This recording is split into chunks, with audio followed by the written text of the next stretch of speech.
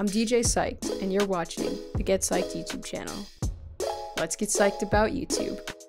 I'm DJ Psyched, you're listening to the Get Psyched Podcast, and today we're talking about The Rule of Thoughts by James Dashner. This book has been far different than I was expecting, at least as far as what it was going to stand for, what it was going to mean, what kind of social relevance it was going to have.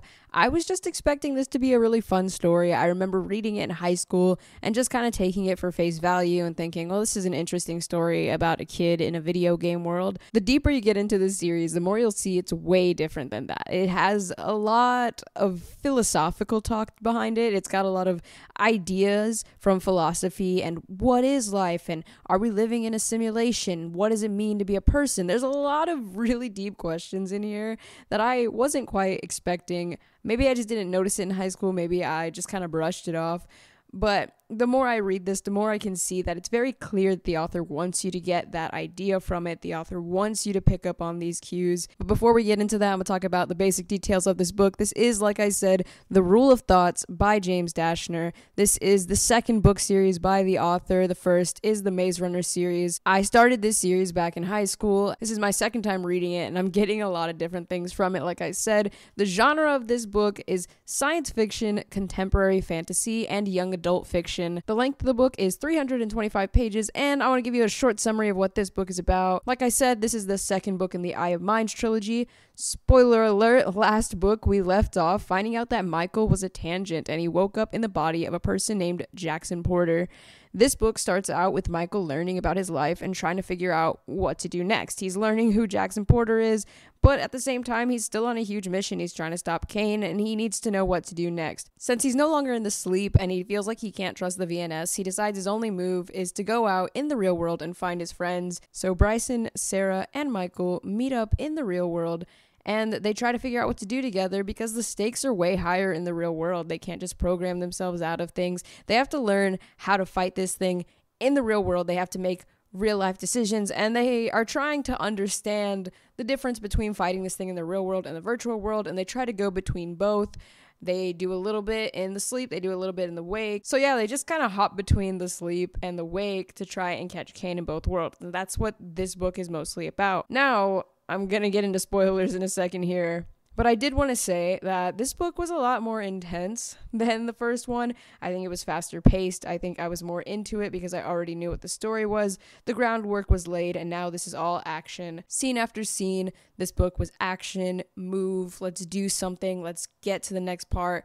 And so it wasn't really as slow as the first book, which I thought was really nice on James Dashner's part to make this book a bit more intense, especially because in what I was talking about earlier, it definitely gets more intense in those questions about what is life and what does it mean to be a person. This whole book, like I said, is very much reflexive of the idea of, are we in a simulation? How would we know if we were in a simulation? What would it be like? What's the difference between being in some kind of simulation and this not being reality versus being in reality? What does it even mean to be in reality? I really admire this book for the way it tackles that question. It's unique, it's fun, it's cool. I think it's really nice when you delve into how James Dashner put that question into a young adult fiction book. For anyone who doesn't know, the way that this story works is there's this world called the sleep, and it's a video game system. You lay in this coffin thing, and you have these little wires in your body that'll send little chemicals and stuff so that whatever you're doing in the sleep, which is the video game, you'll feel it in real life. So if you get hurt in the game, you'll feel it. But if you die in the game, you're just going to wake up because there's this thing in your head called the core, which separates your living body from your fake body. So even though you can feel what's going on, you would survive. If you died in the game, you would just wake up and have to start over in the game. And the game is like a version of real life. There's shops, there's malls, there's all these things. You can just relax and hang out with your friends at a park in the video game. You could do anything. It's not just video games, which is an interesting question as to then what is reality, right? If you could jump in this game and live a boring, mundane life, time's going by in the sleep, time's going by in the wake, what's the difference between doing things in the sleep and doing things in real life? And that's something that our characters start to ponder more as they're on this journey and trying to understand things, because they were all addicted to being in the sleep, and now they're living more in the wake, and they're trying to stop this guy who's trying to break the boundary between living in the sleep and living in the wake. And so they're kind of forced to face these questions, right? Who are we? What's our reality? And Michael gets this the worst out of all of them because, like I said, Michael found out he was a tangent. He wasn't a real person in the real world. When he woke up in the wake, it was just an illusion to him. He was just waking up in a different part of the video game because a tangent is just artificial intelligence. He was fake. He was made up by the creators of the game, and he thought he was a real person. He believed he was a real person. He had memories and thoughts. He could feel things. He made friends.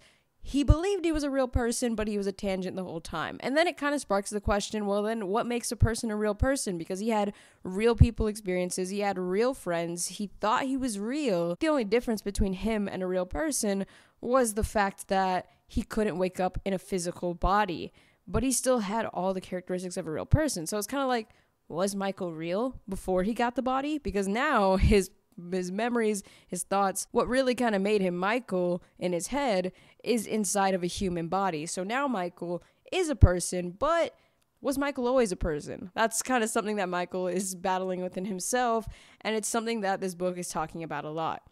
Are these tangents people? Because they act and speak and have the experiences of people, but they didn't have physical bodies until they took over the physical bodies of real people. And another question Michael has for himself, something that he's pondering a lot, is, well, what happened to Jackson Porter? Jackson Porter's the body he took over, so the kid whose memories and thoughts and experiences were once in that head, well, where did he go? Where did Jackson Porter go? Is this still Jackson Porter in a sense? His body's here. His family can recognize him. He's physically Jackson Porter. So does Jackson Porter still exist out there? How could you transfer, how do you wipe a mind out of its brain and the body's still going? Is Jackson Porter still around? We don't get the answer to that in this book, but I did just start reading the third book. So stick around in this series because I will review that soon. And I think we're going to get some answers to that. But in this book, we don't exactly get to find out where those bodies are, but that is something Michael ponders. He's like, well, Helga and my parents, are they still around? Like, they didn't get a body, but they were tangents. Do they still get to exist? Were they real? Are they real? Yeah, that's a huge part of this book. I think it's really interesting. I love the way that he approached the topic, and it gets deeper. Don't worry about it. Let's talk a little bit more about some questions in this book that get so philosophical for the story. It's an interesting story because it kind of starts off just seeming like this little quiet game thing in the first book. Like, okay, there's a game, some guy's doing something bad.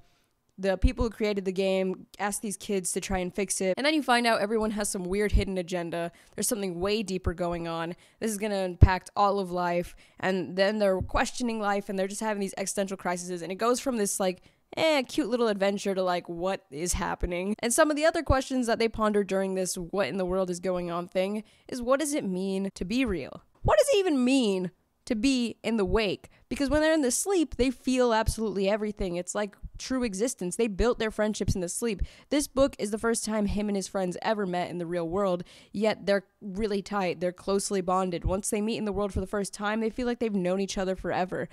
So what is reality? Why do we consider something that isn't reality? What makes something a reality? What's the difference? What is the difference between being in the wake and being in the sleep? How would you know you're in the wake or in the sleep? If you didn't just know, obviously you went to the coffin and now you're in the sleep, but if you didn't do that, how would you know the difference? You wouldn't. Michael didn't. So that's something that it comes up a lot in this book. What is good and bad? That's another huge one in this book. Who is the good guy and who is the bad guy? Something we're facing a lot in this book is that Michael has no idea who to trust. He has no idea who's good or bad, but it's also hard for him to define what would make a person good or what would make a person bad in this scenario. The VNS tricked him. Is the VNS bad? Well, okay, so then we get into the idea of, does the end justify the means? Because the VNS did trick him, they did withhold information, but the VNS is claiming that they're trying to take down Kane, and they're claiming that Kane has an ulterior motive. They don't understand it yet, but they know it's bad because Kane is stealing bodies, and Kane is talking about making people immortal, and just everything he's saying, they're like, okay, this is definitely the bad guy because his end game is terrible, but the VNS just wants to take him down. So do the ends justify the means, right? They lied to Michael and his friends. They're still withholding information from them. They're acting really weird. Is the VNS good or bad? Is Kane good or bad? Kane hasn't explained what his end game is. Is Kane as bad as he seems? And that's something Michael is really struggling with right now, because he doesn't even know who's good or bad. He's just been thrown into the situation that he doesn't have all the details of. He doesn't understand it, so he doesn't know whose side he should truly be on. And he's not on Kane's side. He's not even considering that. But he's also not sure if he can trust the VNS. Are his friends the only people he can trust? He has a lot of trust issues, and I already started reading the third book, like I said, and yeah, he definitely has some trust issues now. But that comes from the fact that he just doesn't really know who's good and bad at this point, along with the confusion of who's good and bad, because there's this question of, what does the VNS want? Why is Agent Weber acting so weird all the time? Michael has no idea who to trust. Who do you trust when you can't really decide who's good and who's bad, when you can't really decide whose ends are justifying their means? Who do you trust when you don't know what's going on, and when you can't be sure of reality, when you can't be 100% sure of what's happening? How do you know who to trust? How do you know what to do? How do you make decisions when everything is so fuzzy and blurry and doesn't really make sense? And that's something Michael and his friends are going through, especially starting this third book. But in the second book, he's definitely like, I don't even know what to do, because I don't even know who to trust. I don't know what's real. And he's just having this crisis in his head the whole time, that he's just acting and trying to do the right thing. But at this point, he doesn't even know what that is. Now, real quick, I want to go back into the talk of what is real and how do we perceive things. I think there was a really interesting question in this story with a character named Gabby. Gabby is Jackson Porter's girlfriend, the Jackson Porter that lived in the human body before Michael was in there. Jackson and Gabby were like really in love. You can tell by their messages to each other that Michael sees on his phone. Gabby really loved Jackson, and he assumes that Jackson loved her back because of the way that she was acting and talking to him. Gabby is really confused as a character, because at first, obviously she just doesn't believe anything Michael says, because she's like, okay, you're saying that your brain has been hijacked into my boyfriend's brain. Like, stop being ridiculous, Jackson. But eventually she comes around. She's like, what's wrong with you, Jackson? Like, why have you been acting this way? And she really catches him when he slips up, because he doesn't want to talk to her much. He knows that if he speaks to her, she's going to know he's not Jackson, or there's something wrong there, because he can't act like Jackson Porter. He doesn't know Jackson Porter. He can't impersonate someone he'd never met. And he knows that what makes him him is different from what makes Jackson Jackson. So if he interacted with her, she would find out something was up. So he tried to avoid her, but then she came to him, and he couldn't avoid it at that point. So he tried to be brief. He was like, okay, if I just do something really quick, just say something and run away, she'll never know. She'll just think Jackson's acting weird. And so he just says, like, I don't remember what he says exactly, but he says something, and he's like, Gabriella, and then runs away, because that's her full name. And she is like confused and ends up finding him a little later on, and she's like, tell me what's going on, because you just called me Gabriella and you don't ever call me that. And that's when he realizes the tiniest mistake that he made that's kind of exposed to him. So he explains more to her when she does consider coming around, and she's like, okay, well, there's definitely something going on here. He's like, well, believe me then. Believe me that I'm not your boyfriend, that something crazy is happening here. It's hard to understand, but you need to believe me. I am not Jackson Porter. And she's able to say, you're right. I don't actually believe you. I think what you're saying is bizarre, but you are not Jackson Porter. And that's kind of a big moment in this book, I think, because it's a part of what he's thinking. He keeps thinking like, well, what makes a person, what makes me me? He knows he's not Jackson Porter, and now having another character look at the body of Jackson Porter, the body of a man she loved, the body of someone who she still has confused feelings about because she loved him so much. Even though she's confused about what's happening, she's so conflicted at this point, because she's like, you're right, you're not Jackson Porter. But she says that like she still loves him or something. She tries a few times to say, but I love you, because she's so confused. She's looking at the body of the person she loves, but she doesn't feel a connection to him because he's acting so different, and he's not mentally the person that she loves, but physically he looks just like the person that she loves. And she's really confused because she's like, you're not Jackson Porter, but you kind of are Jackson Porter. I think that's a big part of like the philosophy behind this book, right? Like, what makes you you?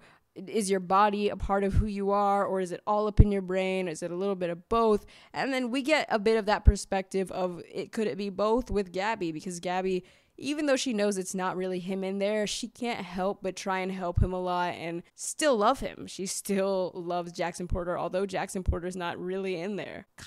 He's kind of Jackson Porter. So yeah, I thought that was a pretty interesting and fun part of the story. Also, Michael says himself that even though he doesn't know Gabby like that, he kind of has an interesting feeling inside when he sees her. Like, he has like this inclination to speak to her at times, and he has this inclination to help her. And even though he doesn't love Gabby, he doesn't know this girl, he doesn't know anything about her, he kind of has this natural pull towards her. I guess that's another part of it, right? Like, he is physically in Jackson Porter's body, so even though he doesn't know Gabby on a mental level and he doesn't actually love her himself, the body of Jackson Porter probably still loves Gabby, which is why he feels some sort of pull towards her, and it makes him feel guilty. He doesn't know anything about Gabby. It should be easy for him to tell his friends, yeah, I met this girl, Gabby. He doesn't tell his friends. He actually waits until he absolutely can't hide it anymore to bring Gabby up, because he likes his friend Sarah, and he feels a certain level of guilt towards what he's feeling towards Gabby and what he's thinking of Gabby, and the fact that Gabby exists in Jackson Porter's life and he's in Jackson Porter's body.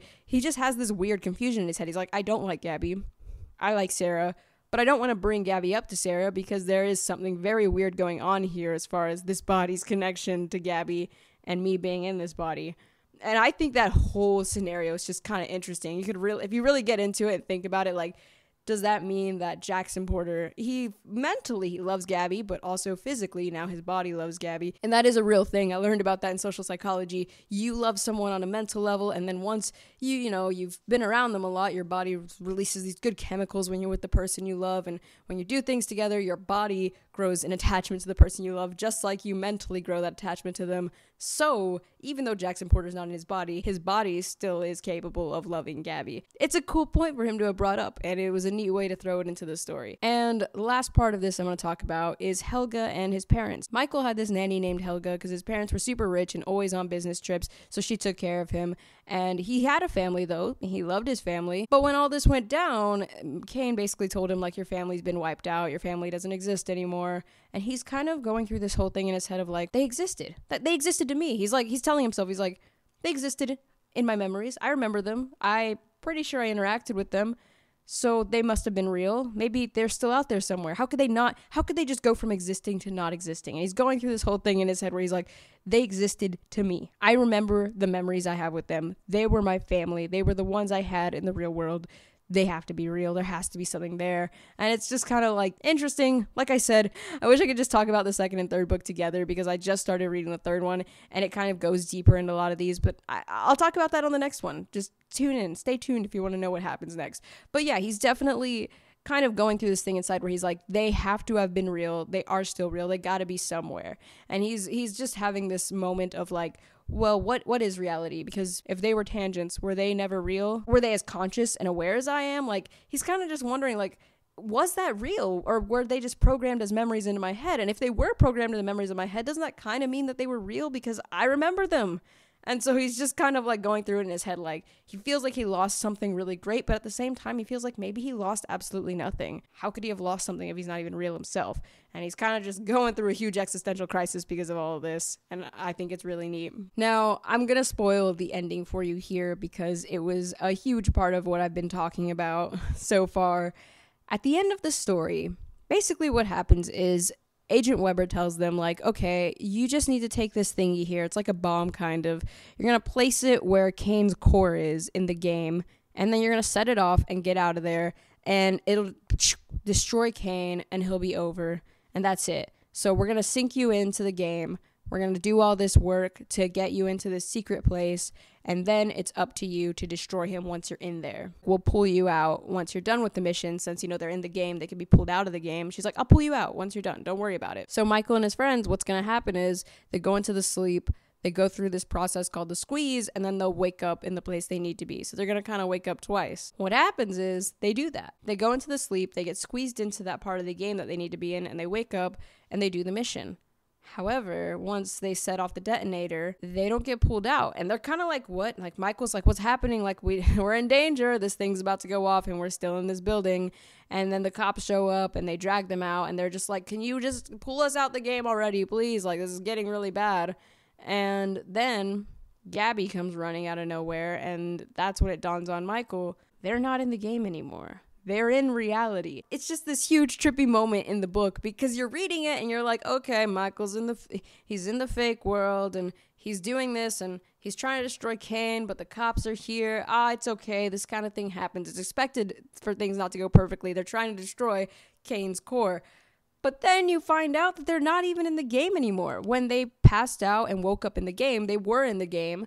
But when they passed out again to go into the second level of the game, somebody pulled their real bodies out of the coffins and put them in reality so that they would destroy something in the real world instead of destroying something in the game like they thought they were.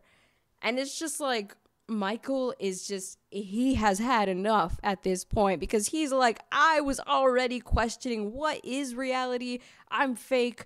Was my world all fake? And now he can't trust reality one bit because he thought he was in a video game doing something that would not hurt anyone because it's in a video game. And apparently he blew up an entire building in the real world. And he's just like, what is reality? How could I possibly tell the difference when you've created a virtual world that looks so real? He's just basically going through that thing you go through when you take your first philosophy class where you're like, are we in a simulation?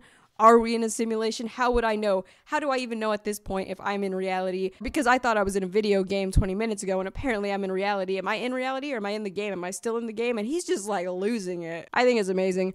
But also, someone comes in, I don't remember who, someone comes in to visit him, because he's in jail now. He blew up a building. Him and his friends are in jail. Someone comes to visit him while he's in jail, and they're like taunting him. They just start taunting him. They're like, how would you ever know when you're in reality? You could be in another sleep right now. In this jail, you could be asleep. If you could wake up again and realize this wasn't reality, how many times could you wake up before you were sure you were in a reality? And he's just messing with him, and he's like, you'd wake up and you'd think you're in real life now. And then you'd wake up and think you're in real life now. And then you'd wake up, and how would you ever know once you make it to reality? This guy's just taunting him, and Michael's already like, yeah, I don't know. Please stop talking about this waking up over and over again thing, because I did wake up and I thought that I was in the game, but apparently I was in the real world. I'm just saying the same thing over and over again, but that's what this book is emphasizing. Like, they don't know what to trust anymore. They don't know what's going on anymore. The only times they can tell that they're in the game are when they can do things that they couldn't possibly do in the real world, you know, like teleporting and stuff with your mind and messing with the code in a certain way. But other than that, in the moments where they can't just blatantly see where they are, how do they know that they're in reality? And yeah, I think that's what most of the story is about. I think that's the point. I'm pretty sure that's what the point of the story is. And it's great. I think it's really fun. It's a good story. It's really fun paced. I like the characters. I'm not quite in love with this story the way I was The Maze Runner, and I'm only comparing these two series because they're both by the same author, and I think they are both really fantastic series. They have their own different points, but I think that they're very different in certain ways, because in the Rule of Thoughts, you know, the Eye of Minds trilogy, I think the story is very much trying to highlight these thoughts of like what is reality and all that, and you're following the story very heavily. Characters don't develop too much. The love story is very much hidden. It's hardly, like, it's there, but he's not trying to make a big deal out of it at all. It's not a big part of the story. It's all about the story and what's happening and Michael's interpretation of reality. But the Maze Runner series was very much a character development. There was love. There was all this other stuff happening while the world was being destroyed. But in this one, it's all about a kid questioning what reality is. And I really love it. I think it's a really cool and unique story. It's a unique way to tell the story. And I love what James Dashner did with this series. So yeah, that's book 2, The Rule of Thoughts. This is the Eye of Minds trilogy. And like I said, I'm reading the 3rd book right now. So very soon I will have a review out of the book, The Game of Lives. I'm psyched to talk about it. There's one last thing I like to do with these book club episodes. I like to ask a question for us to discuss, and you can go into the link below. If this is on YouTube, go into the link in the description. If this is on the podcast websites, you can find it in the description as well. I'm going to have a link to a Goodreads, and we're going to talk about a book club discussion question for this book. Today's question is going to be very philosophical. Let's talk a bit about what James Dashner is talking about in this book. How do we make a concept out of reality? How do we really think about reality? How do we think about what makes us people? I just kind of want to know your thoughts on these philosophical discussions. Do you think they're really stupid and you hate them? I know some people who do. They're just like, I don't care. I don't think we're in a simulation. This is real. Like, let it go. But when you really start to get into like philosophy and you kind of start to understand why people say these weird things, it can be a slippery slope of like, well, what makes me a person then? Like, is it my mind, my brain? Where is my mind? Is this all stuff that I'm perceiving, or is this all real? I don't know. It's interesting to think about philosophy. It's interesting to think about these questions. It can be kind of annoying though. So just let me know. Do you think it's really annoying and you don't care about the simulation theories? You don't care about the brain in the vat thing? Or do you think there's something to it? Do you think there's something to what James Dashner is talking about here? I'm excited to see what you think. Just let me know in the Goodreads. You can let me know in the comment section below if you're on YouTube as well. And thank you for listening. If you listen to this whole podcast, I'm excited to do next week's episode. So stay tuned. And until next time, stay psyched.